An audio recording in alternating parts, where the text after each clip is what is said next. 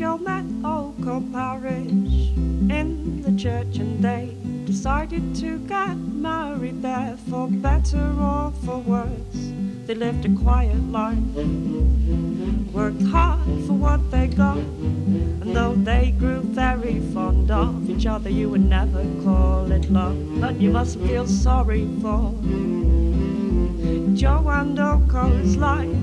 He was a strong-armed, handsome husband, she a clever, pretty wife. One day sadness struck, as it always does, it seems. On the same day war broke out, they found they'd start a family.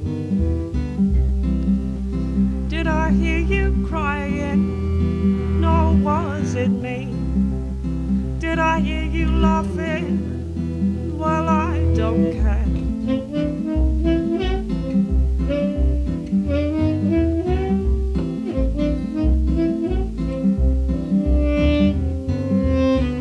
Darling Joe met Oko parish by the font, and they christened their baby boy child number one. They built up an army of nameless, faceless sons, and Joe led them all into battle while Oko wept at home. And you must feel sorry for Joe and Oko's plight.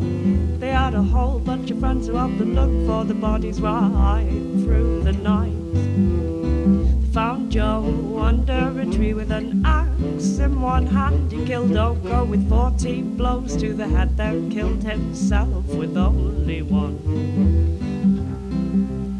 Did I hear you crying? No, was it fair? Did I hear you laughing?